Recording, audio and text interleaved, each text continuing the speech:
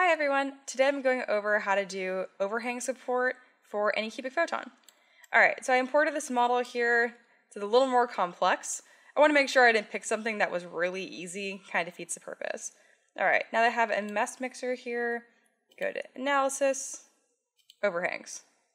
Okay, so it usually does FDM supports automatically, FDM being for plastic. Obviously we're doing resin, it's a lot smaller, it's a different type of support. So my custom settings are already saved here, but I got that by going to SLA/DLP printer.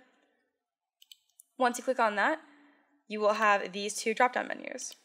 So I kind of ignore these first three up here. I'm sure they matter and there's a way to optimize them. Feel free to read about it. For me, I haven't touched them. I've had no problem getting awesome supports. They're really easy to remove. My max angle is 45, density, that's like pretty much how many supports I have. So if I have 100% density, it's going to be extremely dense. I don't want that. So 30% is fine. And then layer height, 0.05. That's the normal quality that I print in. Post diameter of 1 and tip diameter 0.3, base diameter 2. So I usually have the base diameter being bigger than the post.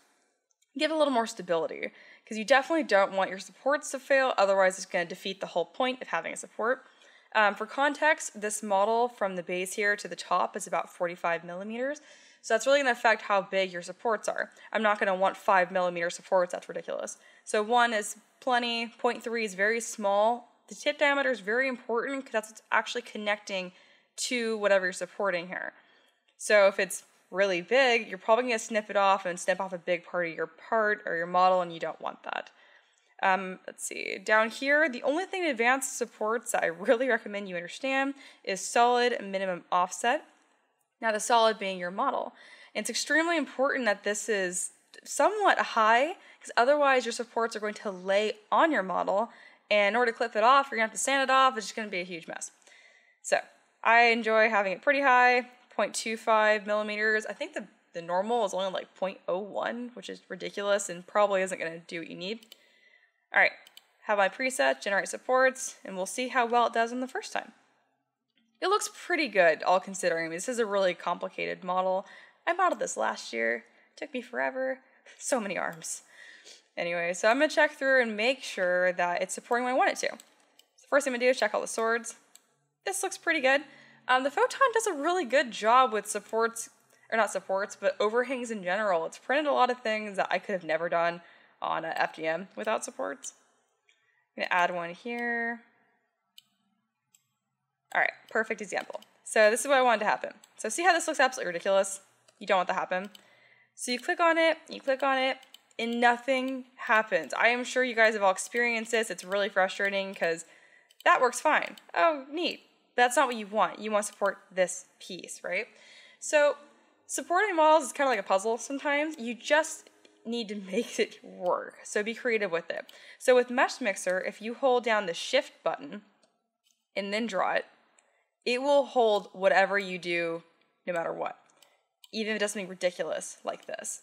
Now, if it's ridiculous, you can keep holding shift and just keep building up this dumb-looking support until you get something that works.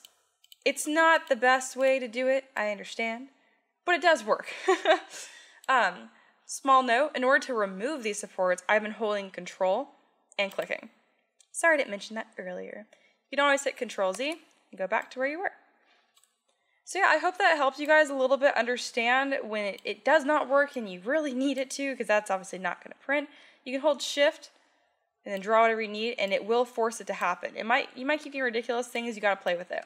Another tip for getting it to work when it doesn't want to is changing your post diameter. So if I change this to 0.5, it's going to be a little more precise. So see how it's skinnier? That's going to make it easier for you. So I'm not sure what's up with the black here. I've exported those before and they're completely fine. I'm not sure why it's doing that. I wouldn't be worried about it, but if you were worried about it, just draw another support. That one looks much better.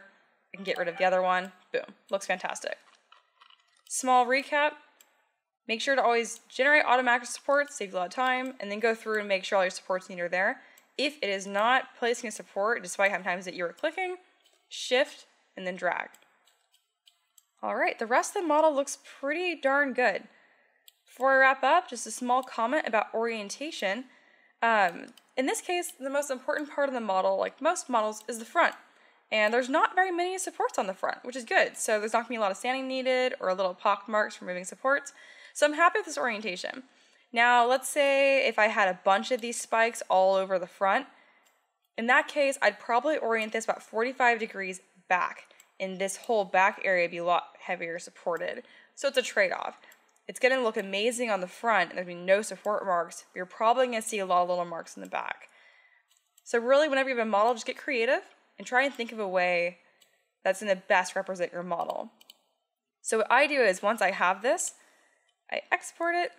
I already have one, sword monster, yes. And then once it's done exporting, I open it at Anycubic Photon. I've noticed that some people haven't had a problem with printing directly on their build plate. For me, I cannot get it off without like extreme brute force and breaking these little models. So I actually use the little supports in Anycubic Photon. I love them. They peel right off and it's just really nice. These are my settings for green Anycubic resin, in case you were wondering. 0.05, 10, 1, 60, and 5. So click on my model, click on supports. We're going to do light supports, minimum length of 4 or 5. I have it like that because otherwise they compress, and then you have this little plate on the bottom of your model they have to peel off, and it defeats the purpose because you can peel it off the build plate, but it's terrible to get the little raft away from the bottom of the model. Gonna let that auto support here. 2 hours later. Alright, now that it is supported at the bottom of this, looks great. I know it's going to peel off really easy. If it was a bigger model, I would not do light supports, I would do medium. If it's a huge model, heavy, kind of get the point. Alright, once I have this, back to this, and I'd slice it and I'd place it on my USB drive, which is somewhere in here. Awesome, if you have any questions, let me know. I know that adding supports can be really frustrating, and I wish you the best of luck. Happy printing.